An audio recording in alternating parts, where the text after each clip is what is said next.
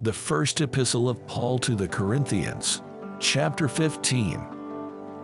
Moreover, brethren, I declare to you the gospel which I preached to you, which also you received and in which you stand, by which also you are saved, if you hold fast that word which I preached to you, unless you believed in vain.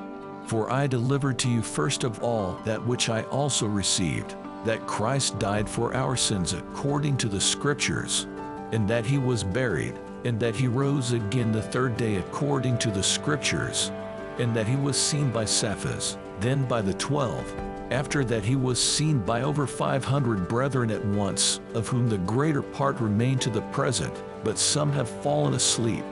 After that he was seen by James, then by all the apostles. Then last of all he was seen by me also, as by one born out of due time. For I am the least of the apostles, who am not worthy to be called an apostle, because I persecuted the church of God. But by the grace of God I am what I am, and his grace toward me was not in vain. But I labored more abundantly than they all, yet not I, but the grace of God which was with me. Therefore, whether right was I or they, so we preach, and so you believed. Now if Christ is preached that he has been raised from the dead, how do some among you say that there is no resurrection of the dead?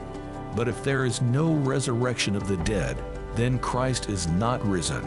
And if Christ is not risen, then our preaching is empty, and your faith is also empty.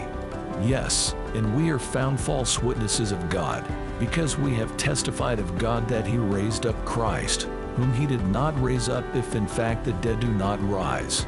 For if the dead do not rise, then Christ is not risen. And if Christ is not risen, your faith is futile. You are still in your sins. Then also those who have fallen asleep in Christ have perished. If in this life only we have hope in Christ, we are of all men the most pitiable. But now Christ is risen from the dead, and has become the first fruits of those who have fallen asleep. For since by man came death, by man also came the resurrection of the dead. For as in Adam all die, even so in Christ all shall be made alive, but each one in his own order. Christ the first fruits, afterward those who are Christ's at his coming. Then comes the end, when he dealeth the kingdom to God the Father, when he puts an end to all rule, and all authority and power. For he must reign till he has put all enemies under his feet. The last enemy that will be destroyed is death, for he has put all things under his feet.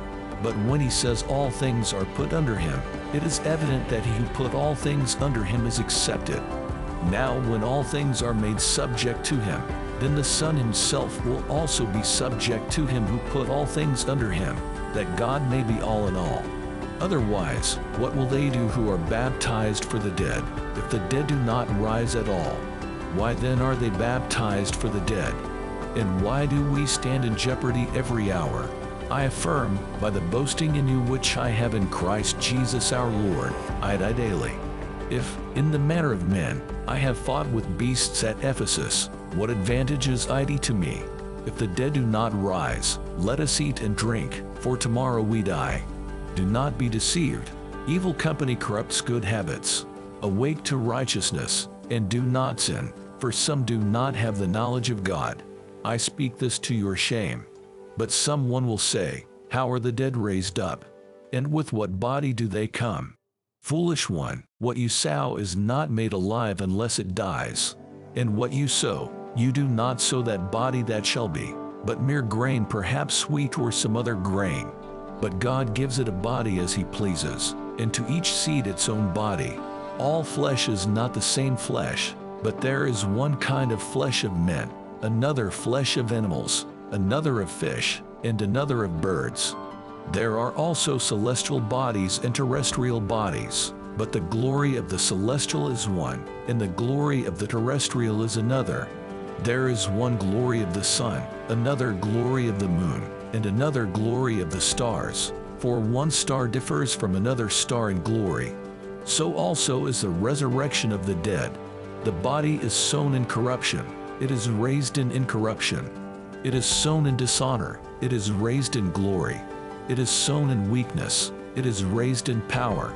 It is sown a natural body, it is raised a spiritual body. There is a natural body, and there is a spiritual body. And so it is written, the first man Adam became a living being. The last Adam became a life-giving spirit. However, the spiritual is not first, but the natural, and afterward the spiritual. The first man was of the earth, made of dust. The second man is the Lord from heaven. As was the man of dust, so also are those who are made of dust.